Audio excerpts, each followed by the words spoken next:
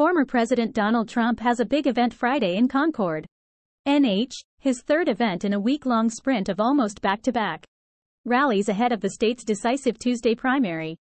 Trump has been in the Granite State almost every night since Iowa, touting his 30-point victory in Iowa's caucuses. Now, as he looks to the general election, he's counting on New Hampshire's voters to help him put the election to bed. If you want to defend your honor, and if you want to defeat the radical left Democrats and save America, you must vote for your favorite president of all time, Donald J. Trump, he told cheering supporters in Atkinson, New Hampshire. But first he needs to take out his top rival in the state, Nikki Haley, who he's claiming is not tough enough for the job.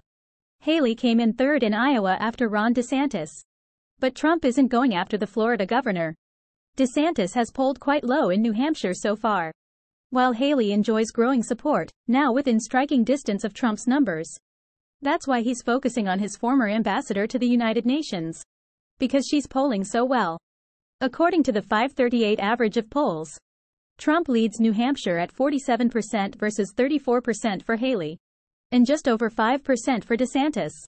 At the rally in Atkinson, Trump accused Haley of artificially boosting her numbers. As you know, Nikki Haley in particular is counting on the Democrats and liberals to infiltrate the Republican primary, he said, likely referring to the registered Democrats who have changed party affiliation. Haley has been trying to hit back, accusing Trump of throwing a temper tantrum. And, in a new ad, she's painted Trump as having the same baggage as Biden, the two most disliked politicians in America. Trump and Biden, the narrator reads. The tit-for-tat is just another sign of how critical the Tuesday primary is. It's the Trump and Haley show in New Hampshire this week, quipped Jim Merrill, a veteran Republican strategist in New Hampshire. Unlike Iowa, there's a real contest going on here, and it's not a contest between second and third place. He says Haley has an uphill climb, but she could win.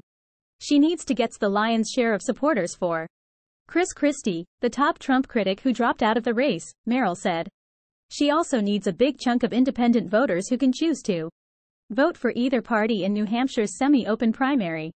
Trump world is already acting like he's the nominee and wants to move on. Voters are better off with Trump financially, Jason Miller, a campaign advisor told NPR, echoing one of the campaign's main arguments.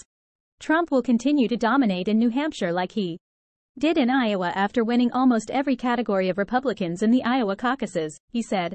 Whether it be the closer to the population centers, whether it be more rural, whether it be college educated, whether it be those who do not have college degrees, Miller said. Every possible demographic you can think of, President Trump did very well. Still, what makes New Hampshire so harder to predict and to poll is that no one knows what its large portion of undeclared voters are going to do, said John McHenry, a Republican pollster with North Star Opinion Research. They could be absolutely disgusted with their choices by Tuesday and say it doesn't matter who they pick, said McHenry, who grew up in New Hampshire. Or they could say, I've absolutely had it with Donald Trump and I'm going to walk through a blizzard in my bare feet to get to the polls and vote that day. But Fergus Cullen, a former New Hampshire Republican chairman, says the energy just isn't there for anyone not named Trump. He argues Haley and DeSantis have not gotten nearly the size crowds that past Republican nominees, like John McCain and Mitt Romney, received. New Hampshire is the last, best opportunity for someone to show that the party wants to move on from him, he said. But, what he sees on the ground is a Republican base that doesn't want to move on from Trump at all.